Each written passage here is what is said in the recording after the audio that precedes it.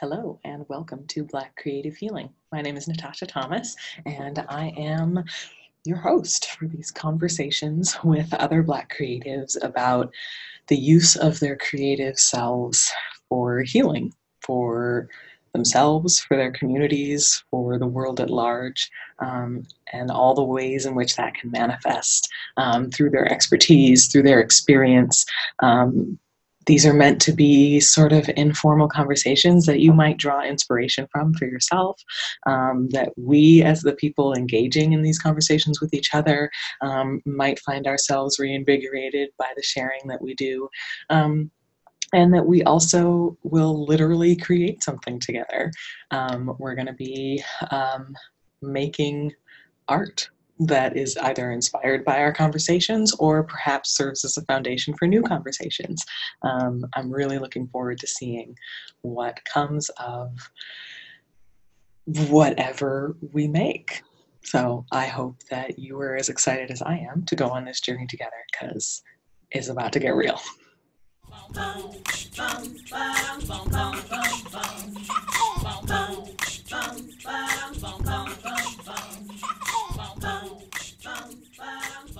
So for our first interview of this series, our first collaboration of the Black Creative Healing series, I sit down with Anika McDonald, a social worker in Florida.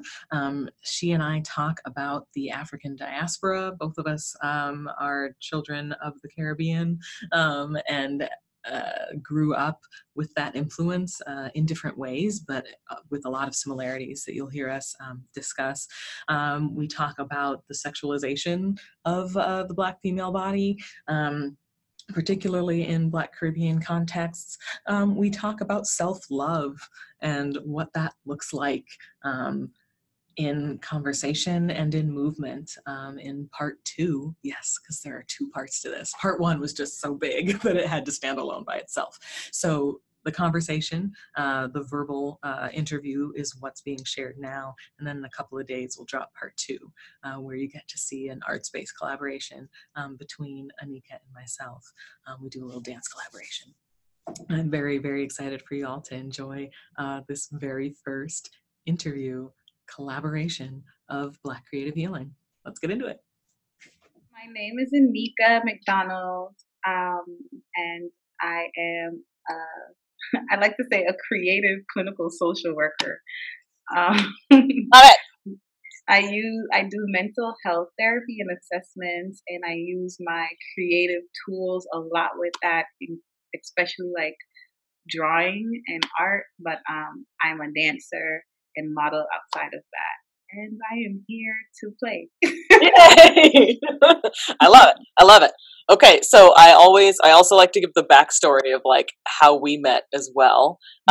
People are going to be so sick of me talking about Black Sunshine retreats, but still, because there's so many of us that met that way, that I hope to involve in this. So so we met at Nona's Black Women's Spiritual Retreats, and I remember that I was particularly, and I'm hoping we'll talk about this a little bit later, but particularly honed into you during the workshop that we did on like sensuality and movement. And I remember being like, there's a person who is really comfortable with herself and doesn't need anybody else to be involved in that, like, at all. Wow. I remember that just stuck with me. Because I feel like that's always the impression I give off people, especially when I'm doing sensuality movements. But I am so internally like freaking out because I've been like sexy my whole life. Like I was a kid that was called sexy. So it's always been this transition to adulthood has been one of me trying to accept my sexiness or sensuality because it was told to me that I wasn't supposed to be for so long. Yeah. We get told to hide that from a very, very early age. Yeah, especially being a kid that people consider as fast, or I was a kid that was dating an adult, of course, so it was like a lot of blame. You see the shorts that you wear, you see your body. My mom used to say that my sister and I, we have to wear different clothing because my body is different. Yes. I didn't have the bodies that I saw on TV, like with the big butts and stuff. So I just had no idea what they were trying to demean in me or put down in me, but it was just always something. And then as I grew older, I just kept that mindset. Like I knew I was an adult, but I was like, let me. So that day was like, I was like, I hope they don't think I'm too much. Like, it was so funny. What I remembered about you was the expressive therapy, because we did do the music therapy. You helped me find my voice, and I remember saying, wow, like I knew that there was a way you could do art in therapy, but I never saw it actualized. Yeah. I saw like therapy techniques, of course, that used art, but like just the way you navigated that, like. Oh man, that's so cool to hear. Because like they were like little mini sessions that I was doing, these little like musical affirmations that you could sign up for this one-on-one time with me to help build. And yeah, it was a really moving experience for me too, because I think, and it's funny because you know how like you look back at something and you can see the seeds of something that you didn't know was forming then. Like I see the seeds of this back then, because that was probably the first instance where I realized how powerful it was to work with other Black creatives, and specifically Black women, in finding ourselves, right? Like in art. Like I knew that, like categorically I knew that. And just like you said, you've seen therapeutic techniques applied through the arts before. Like we know that on a cognitive level. But when you experience it and when you actually dive into it, I think the spiritual piece as well, because spirituality for me has been something I've been so private about, because I have no idea what other people believe in, and there's so much demonization. Yes, it sounds different. Yep. So I've been so quiet about, but to have that vulnerability in front of you and to share some deep things while developing, and it was positive. Like it wasn't a dramatic place. It was just like positive, going forward, progressive. Yeah. Being like, wow, she sees my spirit. And I remember even the the music was two voices of mine. Yeah. Like the soft voice that I think like the childlike, and then the deep, more like adult, like getting me along, like yes. And I was like listening to that over and over when I left. It kind of helped me to get out of that space I was in. So that's a seed for me that helped me to even get to like, sensual movements. I'm here. Right? Yeah. Because like you said, there's something that's so that's so heavily stigmatized in us being like Black women. And I think there's an element too where I can safely say like Black Caribbean women too, that like our families, for I think no fault of their own, it's generational trauma, but we are heavily scrutinized, and we heavily scrutinize ourselves to make sure that people don't get the wrong impression of us, you know? Because like you said, I didn't have a body growing up that was like the ones on TV being hypersexualized. At least I didn't think so. But I remember, you know, it was nothing strappy. You had to make sure that you had layers on. You had to have like the undershirt, even as a kid, because God forbid anybody see a hint of a nipple. They can't exist as far as anyone should know. Made it like, oh, you'll catch cold. Really? Yes. No, that's not why. We all know that's not why. And like not being able to wear anything too form-fitting, even though I didn't really have an ass until after college. You know, like my ass came I grew up in Jamaica, and even my school clothes was like, my skirts were down here. It was a lot. It was over the top. Like, our tunics were boxy. I just remember I grew out a tunic and I wore it, like snatched it up one day, and I was the hot girl of the school because my tunic was short. And everybody kept asking, do you have on bloomers? And bloomers are panties. But it was just like, because I said yes, okay, it's acceptable, but don't wear it again. And when we ever had a jeans day, I'd be the girl wearing my tied up shirt. And my mom, she did allow me some autonomy. Yeah. We got to America. And then I guess it was more like, first of all, be quiet. We're immigrants. Don't call attention to yourself. This is Right. not the same.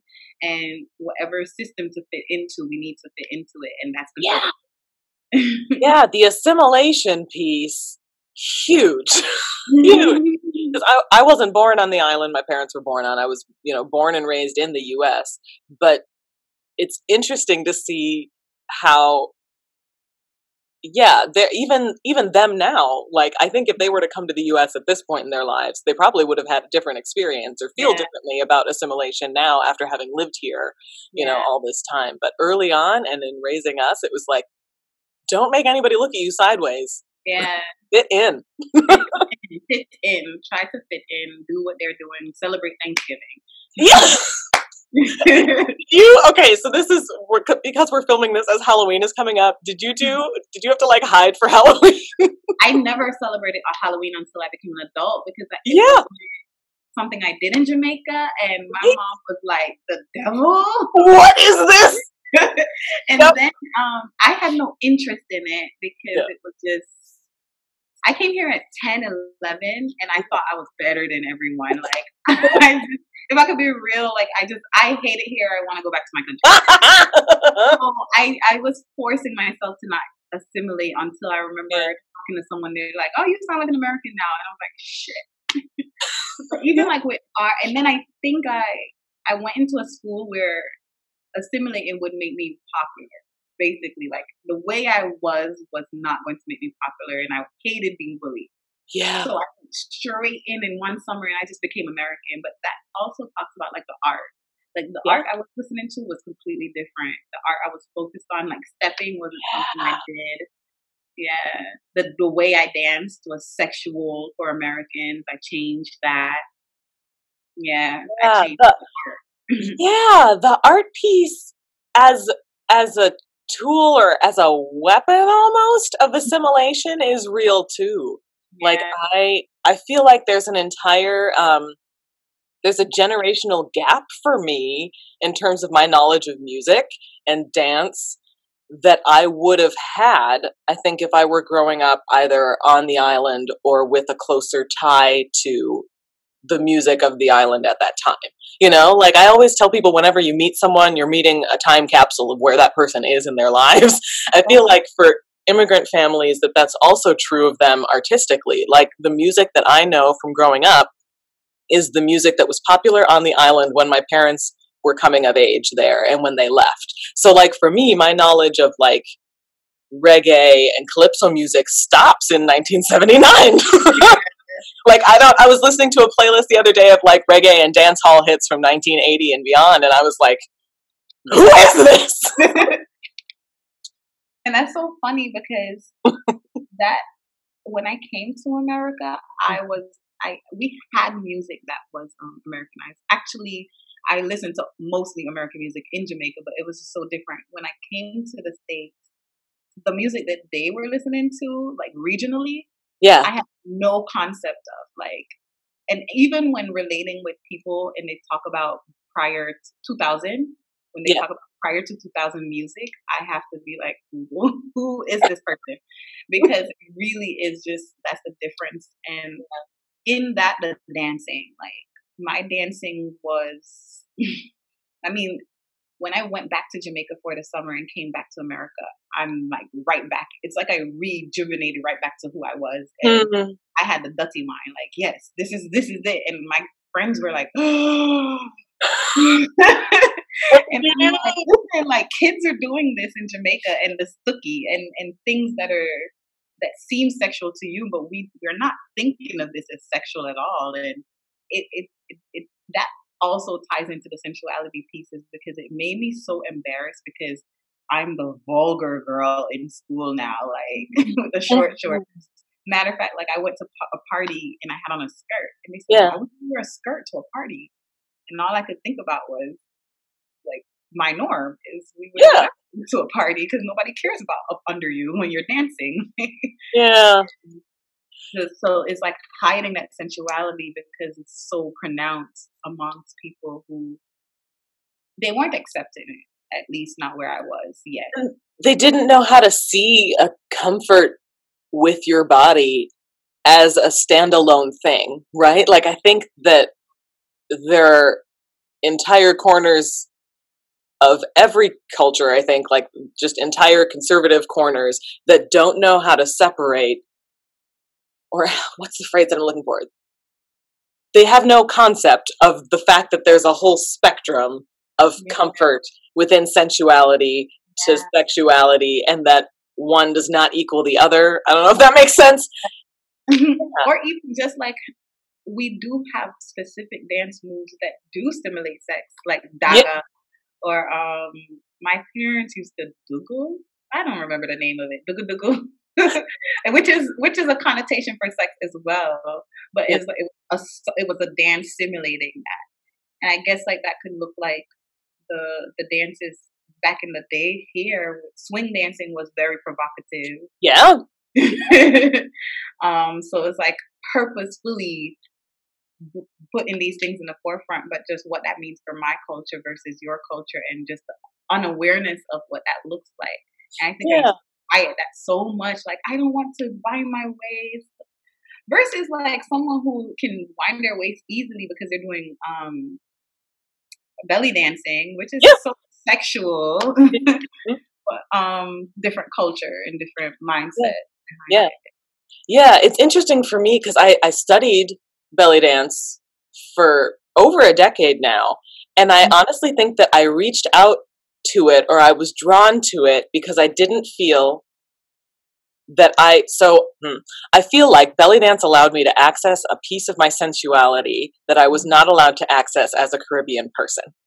It was like a shortcut for me. Like I felt like, okay, so I'm not allowed to wind my waist. I'm not allowed, or it's a problem if I do these things. I'm too sexual if I do these things. But if I put it in this context of this other culture, that's my way in. And I'm just now, not like just this minute, but like recently, coming to terms with how problematic that is. And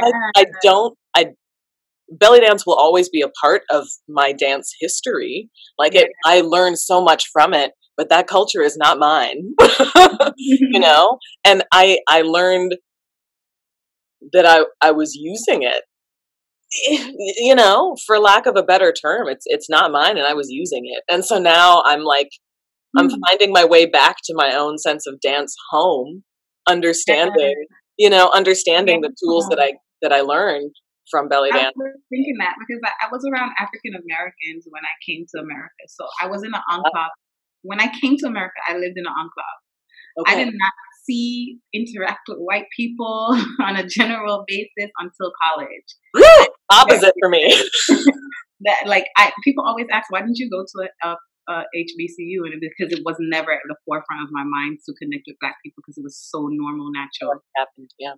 I went to all Black schools. I lived in poverty, so I lived amongst dark people, brown and Black, and so popping and twerking was my way out, but it was still hidden, but it was popular amongst them. Like it was hidden, like I posted it on my YouTube, but I would never promote it. Like I would never tell anyone that I'm a twerker, even though in the dances and the parties at school, like, yes, that's the go-to. It's happening. Yeah. I kind of stole from it too, because it was easier for me to fit in with Black Americans than try to stand out as a Jamaican person whining, because it was even the Black Americans thought that was sexual. So I was like, whoa, like let me back it up a little bit and just do what they're doing. Because we go on our heads, we're splitting, we are putting our legs in the air, and they're just moving their waist. And even in that sense, there's still limits and barriers. Like you can twerk a little bit, but don't, so I used that culture as well. But I do feel connected to that culture because I was still a preteen when I came here. But it was still more like, even when someone asks me, what do you dance? I say hip hop. But really, I dance hall. I am a island baby still. So that dance home thing you're talking about, I find it in Afrobeat. I find home in it. I find that my body is more natural in melodic movements. Like that melodic piece is huge. I feel like people expect us us being just like Black people in America to be so like everything is supposed to be percussive, you know? And yeah, there's a place for that in our bodies, I think, in everybody, you know, but I've always been somebody that was really drawn to melodic movement too.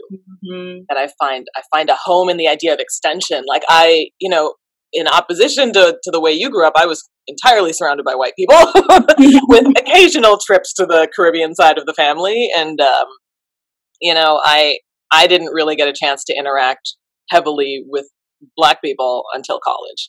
Wow. Yeah. So all of this sort of like coming home to myself and my Blackness was happening when I was like 17, 18, 19, like much, much later than a lot of other people.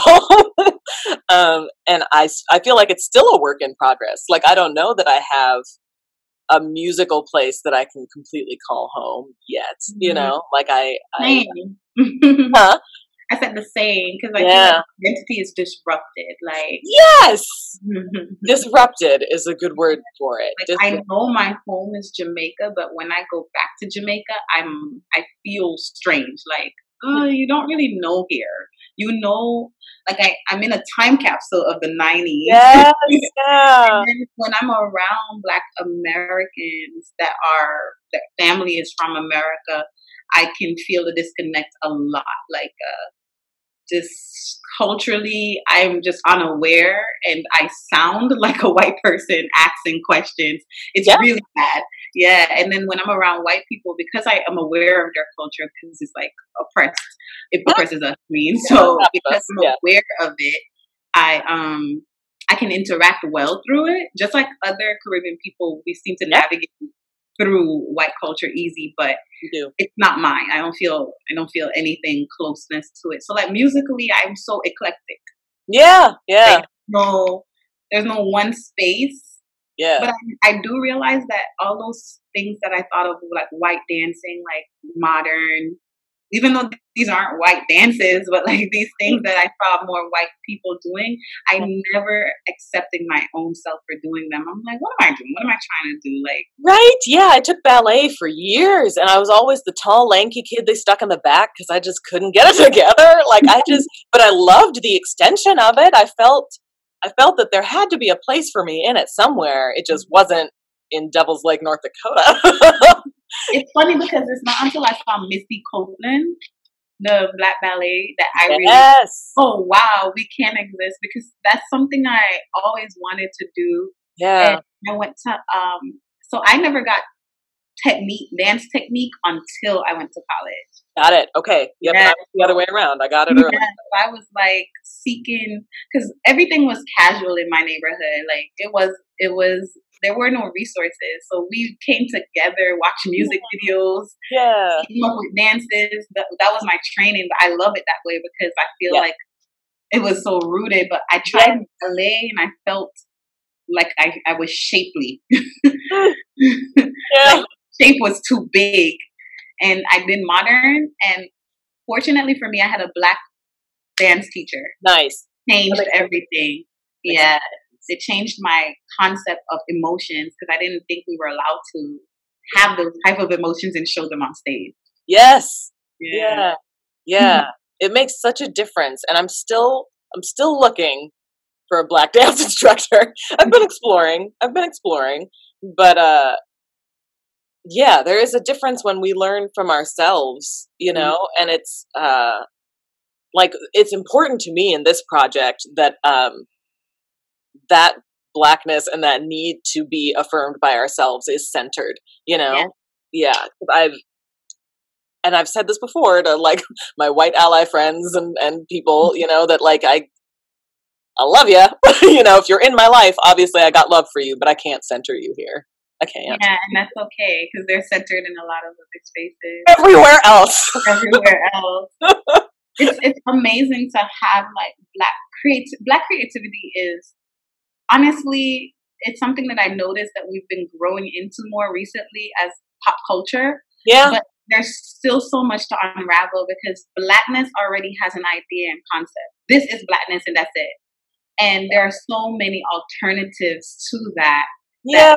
Even the Black person can feel disconnected from what that looks like artistically. Yes.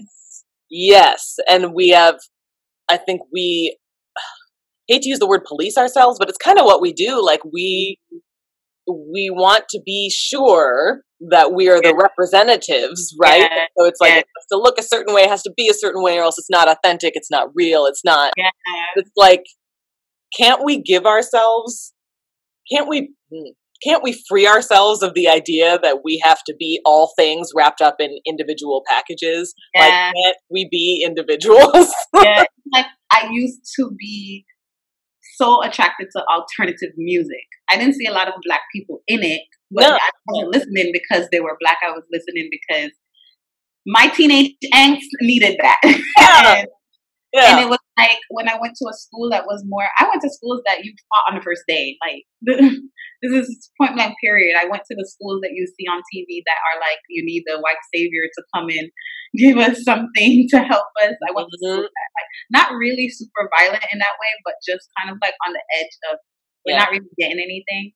So to socialize, to survive, I felt like I had to put those things behind me. Like, not to sound like, wah, wah, wah, they made fun of me, because they didn't. I cannot lie and say I was bullied my whole life, but I kind of like downplayed some more things that weren't Black, like, oh yeah, this is alternative music, but rap, underground, or I love to dance like modern, but twerk, like, like I wanted to make sure that I didn't seem like I was an Oreo, which is something that I found offensive. I am who I am. It doesn't mean I want to be anything else. So the creative spaces I always seeked always had white people, because that was what I was seeking, and nobody was brave or bold enough to say, hey, we're here. We're represented too. We are also artsy, and we also see the world this way, and we're abstract, and we're this. Yeah. And that can be authentic too. That we can have community in creativity, right? Like that we can still find ways to be exploring and expanding and experimenting with ourselves. And still be centering Blackness. Like that. It's all possible. Your experience in Blackness, like yours with just like growing up around white people, and is as valid as me growing up and never my white people were my friends that were mixed. We called them white just because they had one white parent or a quarter white parent. And so like me experiencing all that doesn't mean that I still even know what Blackness means for myself. Like, okay, you've been around, I've been around it my entire life. I'm from a Black nation.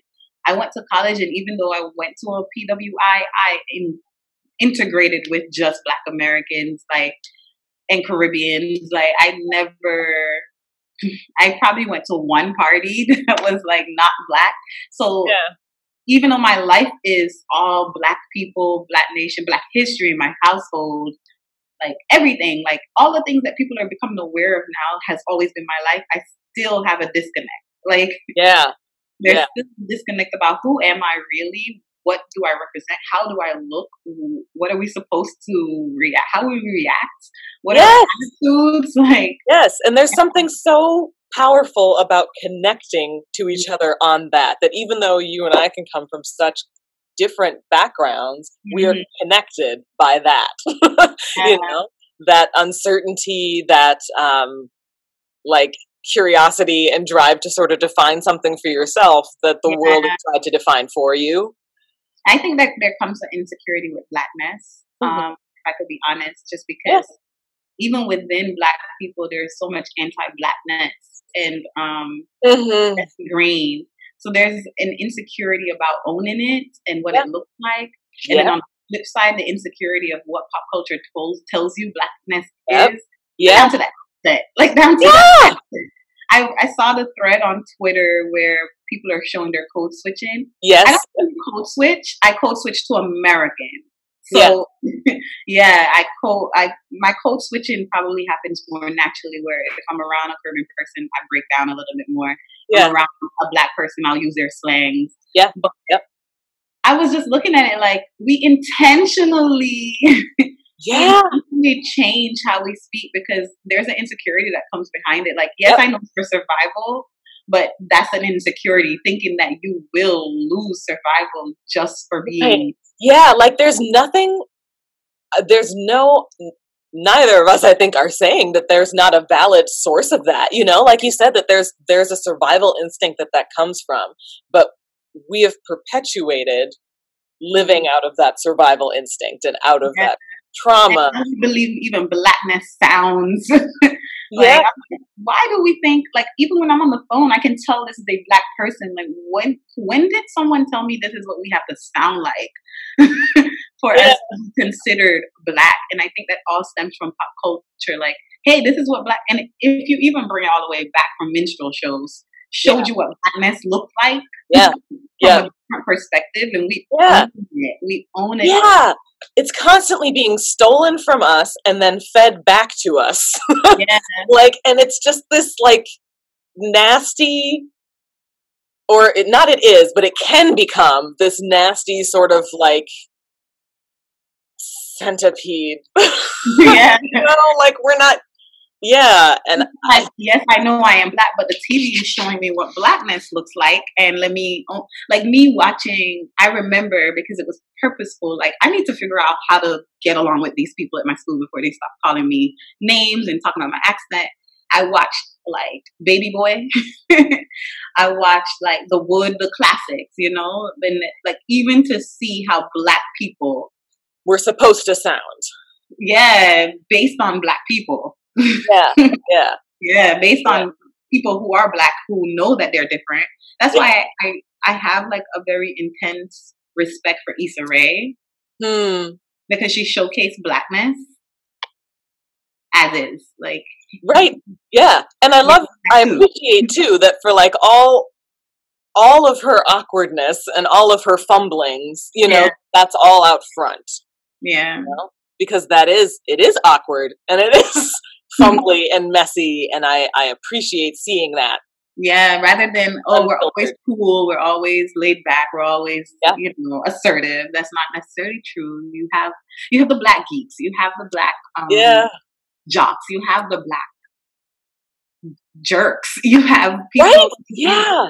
We needed to see Valley girls that were Black, like my sister and her friends. Like we needed, and I think that's the good thing about how I was raised, is that I was able to see that. But the disconnect happened in me finding that pop culture to be my truth rather than what I experienced. And I think part of the reason for that is because it gets funneled back through whiteness, you know, it gets consumed and regurgitated, and then, like I said, fed back to us, and we're expected to take that and make something of it. You know how stereotypes work, because we hold on to stereotypes. Like, being a Jamaican woman, someone will say, "Oh my gosh, they stole," and I'll be like, "Well, they're Jamaican," and it's like, it's not true, right? You don't want to hear a white person say that, but you know. But I'm just, the stereotypes that we hear, we often like create them. Like, let me be that. So like when they say, oh, you know, when I was thinking about modern dancing or ballet, like anytime I said like I danced and it wasn't answering with that, I always felt like my dance wasn't important. Like, but that's a stereotype that these things are more superior because they are done by predominantly European people. The hip hop and the dance hall that I'm doing, that may not come with the technique, but comes with the talent, is like, and comes with that connectedness to history. Like I would shy away from telling them, I dance, but I wouldn't call myself a dancer. I would never assert being a dancer because I didn't have, I don't know what plie is and this and right. I don't have classical training. Meanwhile, I'm doing things where I have to break down. Like it's kind of like, I did a project for a speech class on hip hop, and I had to do not just the music, but I wanted to showcase the culture of hip hop. And I was looking at breakdancing, and like breakdancing is casual. It's very street. They turned it into some, like, you know, just like hip hop, that you can do it in the studio, but it's not the same. Right. I was looking at that like, yo, you would have to like sit down and train to get to some of these poses. Yeah. Yeah. So then it is validated. It does have trial. It is dance. It's the same. Yeah. So but we value one form over another. And that's even us. Yeah, even us. Yeah, even us. I think there's this quote from I saw the beginning. I never saw the whole thing, but I saw the beginning of this documentary on soul food that has a quote in it that I carry with me because I feel like it's so valuable. And it was that it's important for us as Black people who live in America to complicate our understanding of history. Mm-hmm. And I think that applies to our dance and our art forms and pop culture as well, that it's important for us to understand and own the complexity of it, not just to say this is ours and it's perfect as it is and it only gets wrecked when white people take it. No, we mess with it ourselves too. Like we harm ourselves too. I think that's a very interesting quote because it is so complex and it is so like there's so much overlapping. Even being from a country outside of America, observing America, and then coming to live in America. Just in that concept of, I thought this was a place that, like, you hear about racism, but you don't see it. When you're away from America, and then coming here, how I regarded myself was different. So just even the complexities of that and how history impacts how I see myself where I'm at. Because my history is the same. My personal history is the same, but being in a country where the history is different, I have to like take that and go, oh, that's why, this is why, that is why, that's why this music is this. That's why they put this music down. That's why this isn't regarded. That's why they have their own award show. Like, it's the time capsule thing again. It's the time capsule. We were all, all of us from the diaspora stolen at different points in time. Yeah. And each of those points in time branched in completely different directions. Yes. And also, or removal from that system is different. Yeah. Or removal from that system and what it looks like after. Yeah. In America, there is no system after. That system continues to thrive in institutions. Other spaces, that system looks like the removal impacted the country so much that we're like not even surviving and thriving. Yeah. It's a different mindset. Like yeah, and it's the diaspora wars are real, like we're throwing all kinds of shit at each other across oceans. Like we all came from the same place, but it's an anger. Yeah. And I think the anger is to self. Yeah. Yeah. It's an anger when you don't know where you really are from, to be honest. You can do all the, DNA results, but you don't have it. And it's also an anger when you feel like you should know what I'm dealing with. There's also like oppression wars. Like Yep. Which helps nobody. Nobody wins the oppression Olympics. No. And then so I think about like as it comes to art, like there's so much similarity in art, but everyone wants to own whatever it is. Like we own this, we own that. But not realizing that like they're looking similar because you're from the same source. Yeah. And you're from the same source, and with the interactions you've had and the stories you've had, it blossomed into this, but wow, it looks so similar. Yeah. Instead of trying to find ownership in, I guess when you never had anything, you hold on to your very little thing. Yeah. I was talking with a Black music therapist about this on Twitter the other day. The idea that like exceptionalism is a white supremacist construct, that it's okay you can be an individual, but you don't have to hold on to this belief that you are the only exceptional person or the only exceptional branch of the African tree, that this is the only authentic way that this is. That exception is a white supremacist. I think about like within music. Yeah. Lately, you see a lot of music bites from different cultures. I think it's beautiful. Yeah. It's beautiful because it's like a sense of togetherness that's given us, first of all, sounds have to change, you know. Yeah, we have sound change to and grow evolve. and adapt, and to me, it shows how much wider we are getting in understanding each other. Like, wow, this Yeah. music can blend with this music because we really have a root that's the Yeah, same. yeah. But at the opposite end is like our art is attacked because people are like, oh no, but that is mine and that was ours first, and this is, and I think it takes away from the beauty of Right, because it all collaboration. because people can't see the nuance of the relationship, Yeah, right? Like that pieces of art that are cultivated through people coming together in relationship and sharing pieces of what they have with each other is different than someone just coming in, snatching an excerpt and going, I'm going to plop this over here and it's mine now.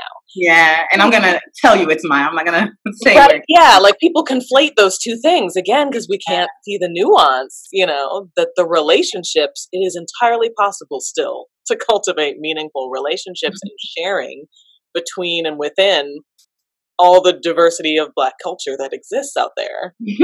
We just. Have you ever watched that Netflix? She's Gotta Have It. The new one. I didn't get through much of season 2 though. It felt like they were fanning the flames of the diaspora war, and I just didn't have the energy for it. There was a episode where there's an episode where she did an art piece, and it was basically Black pain. They don't really show the art piece when everyone's reaction, but you can gather from it that it's intense. There's nudity and there's violence, and it's just intense. And the debate that was happening that they were showing were people saying, why do we keep showing Black pain and suffering through our art? And then people saying, you're re-traumatizing, re-triggering. And I was just like, everyone's experience is valid. Yes. For her to express her pain through that way, even if it's triggering, I feel like is necessary. Whereas the other part is necessary as well, where you show like the progress and the pretty part and the joy. Yeah, like the thing that I always keep in mind for myself is just maybe I'm not the audience for this, and that's fine. Yeah, everything has an audience, like maybe there are people who need to watch 12 Years a Slave 8 times to really get it. I saw it once and I will never fucking see it again. Like, I know that about me. I not that with Medea. Yeah. Yeah, so I think like a lot of people who are very educated or college educated, they have like a negative standpoint on it. Yeah. But then I see people who are not as exposed, who that it kind of like shows their reality, and they see themselves on TV. Yeah. It's like, oh wow, it has an audience that needs that. Yes. That culture that he is expressing that we think he's making fun of, but he's actually just showcasing. Yeah. And there's value in that too. It's just I'm not the audience for Tyler Perry either. I'm still searching for, not searching, but I'm learning. I'm learning what I am the audience for. Like I watched the show Raising Dion, and I know people on Netflix and people have been pooping all over that show too, saying the acting is terrible, that little kid is awful, the show's so terrible. And I saw something in it that I loved and will always have a soft spot for, I think another thing, like just because you're Black don't mean that you're going to resonate. And everything Black art is not monolith, just like we aren't. Yeah. Black art. And I think it goes back to me saying like I didn't feel like I could do these certain things. Yeah. Like what would have happened if I thought that I could be an alternative singer? I would have pursued that, So it's like, what if we can go, wait, it doesn't have to suit everyone. Yeah. But there's a little Black girl here that might find purpose in this art. And that I think that kind of helps with the security. Yes. Yeah. Being mindful, especially working in therapy and with mental health, I want to be mindful at all times that I'm not a part of society that increases or propensity for mental health. As I did social work, so I'm always person in the environment. And as I talk with people, I realize a lot of their issues is not even self-inflicted. It's just the environment that they are in and they have accepted.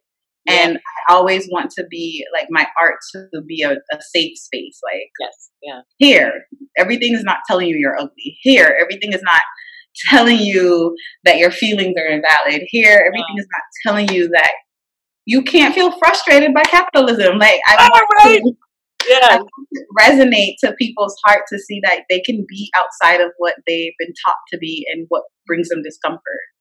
Yeah.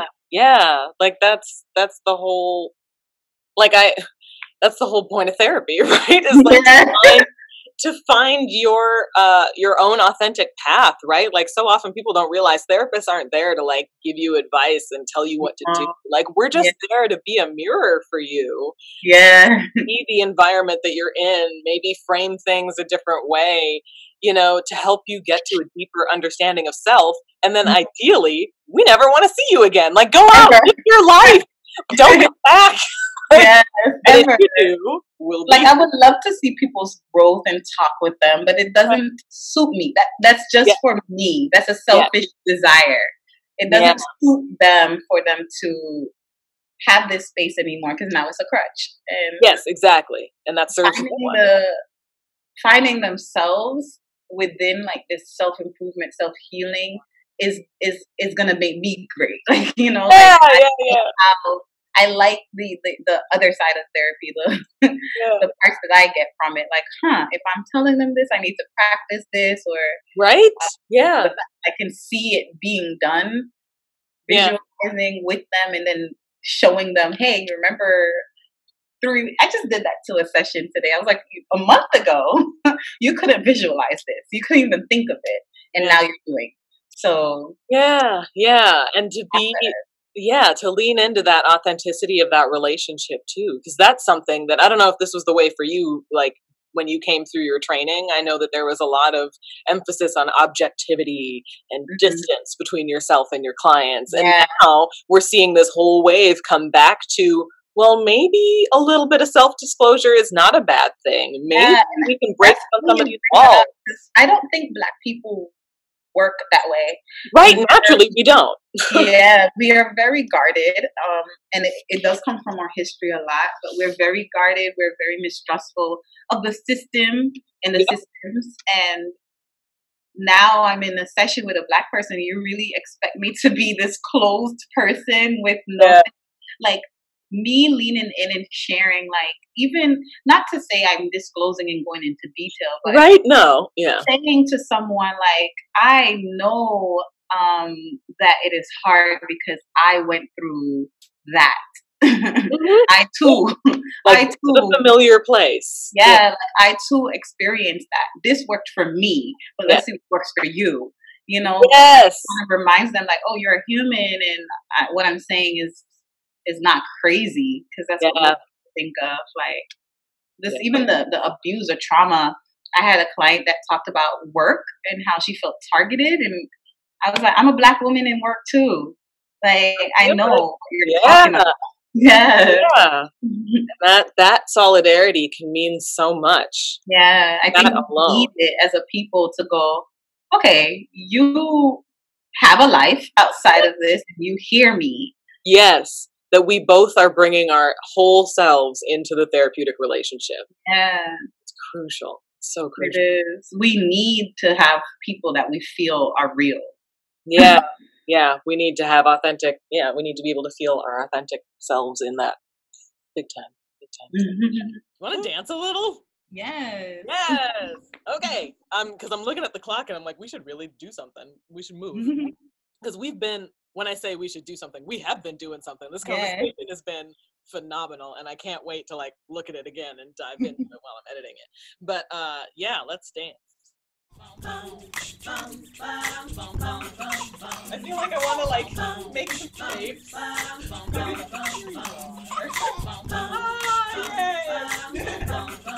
That's so fabulous. Ooh, Lord. Okay, so here's what's going to happen now.